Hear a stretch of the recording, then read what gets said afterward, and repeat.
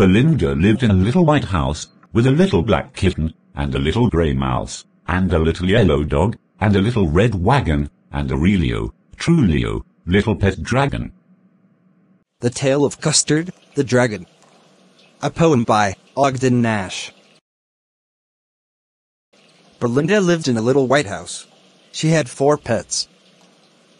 A black kitten, a grey mouse, a yellow dog, and a dragon. A real, true dragon.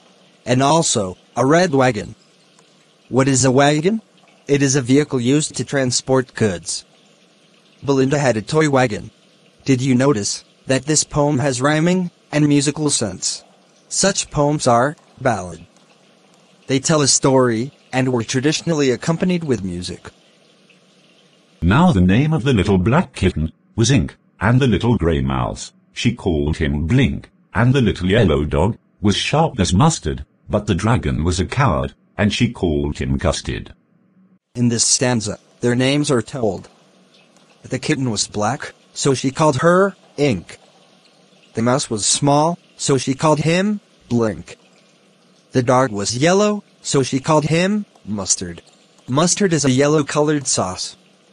So, the dog was named Mustard, and the dragon was named Custard. Now why was he named Custard? Probably, the poet gave this name to rhyme it with mustard. He was a coward. Means, he had no courage. That is ironic. Because dragons are known to be courageous. Custard the Dragon had big sharp teeth, and spikes on top of him, and scales underneath, mouth like a fireplace, chimney for a nose, and Relio, Trulio, daggers on his toes. The dragon had big sharp teeth. On the top of him were spikes. Below him were scales. Spikes, pointy surfaces. Scales, protective plates. His mouth is compared to a fireplace, because dragons are known to release fire from their mouth. And the nose is compared to a chimney, because dragons release smoke from nose, just like chimneys. And his toes are compared to daggers. Dagger, a sharp knife meant for stabbing. Means, his toes were sharp, just like daggers. Belinda was as brave as a barrel full of bears, and Ink and Blink chased lions down the stairs. Mustard was as brave as a tiger in a rage, but Custard cried for a nice safe cage. Belinda was as brave as a barrel full of bears. The poet is making this comparison to show that Belinda was very brave. Ink and Blink chased the lions. Means, they were even braver than lions. And Mustard, the dog, was as brave as a tiger in rage. Means, he was as brave as a tiger in anger. In short, the poet is telling that Belinda, Ink, Blink, and Mustard all were very brave. But Custard cried for a nice safe cage. Means, Custard, the dragon, was a coward. Belinda tickled him, she tickled him unmerciful. Ink, Blink, and Mustard, they rudely called him percival. They all sat laughing in the little red wagon at the Relio, Trulio, cowardly dragon. Belinda tickled him unmerciful, without pity. Ink, Blink, and Custard rudely called him Percival. Rudely, not politely. Why did they call him Percival? Who is Percival? Percival is a fictitious character in a story where he is a very brave knight. They called the dragon Percival sarcastically because he was not as brave as a dragon should be. They all sat laughing at Custard in the wagon. Belinda giggled till she shook the house, and Blink said "Week," which is giggling for a mouse. Ink and Mustard rudely asked his age, when Custard cried for a nice safe cage.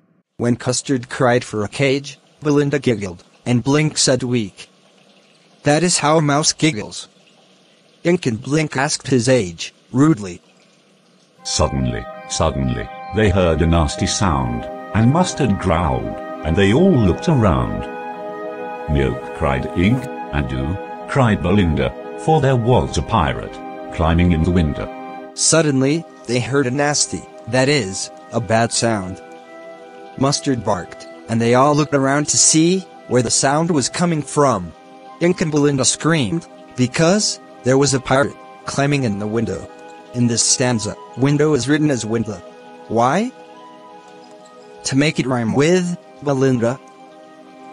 Pistol in his left hand, pistol in his right, and he held in his teeth a cutlass bright. His beard was black, one leg was wood. It was clear that the pirate meant no good. He had pistols in his hands, and in his teeth, a bright cutlass.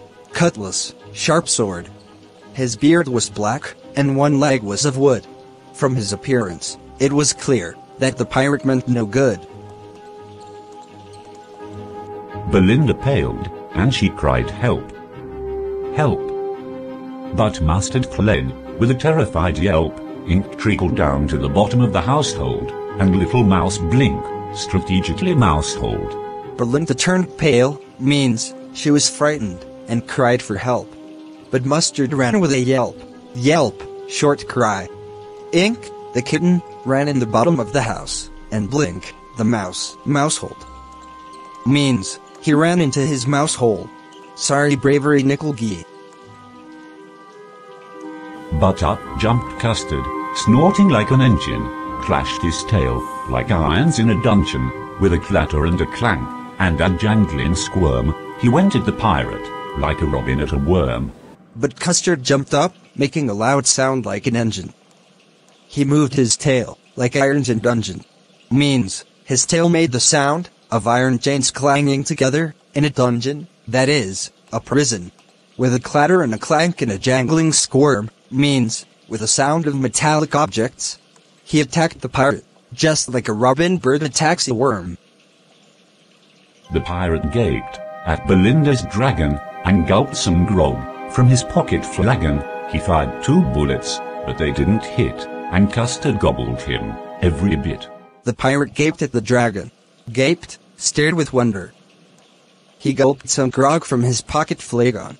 What does this mean? Gulped, swallowed quickly. Grog, an alcoholic drink.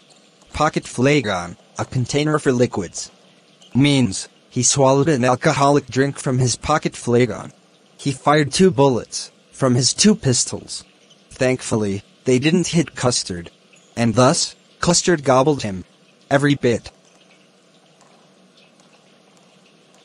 Belinda embraced him, Mustard licked him. No one mourned for his pirate victim. Ink and Blink, in glee did gyrate around the dragon that ate the pirate. After every bit of the pirate was eaten by Custard, everyone returned. Belinda hugged him, Mustard licked him. And no one mourned for his pirate victim.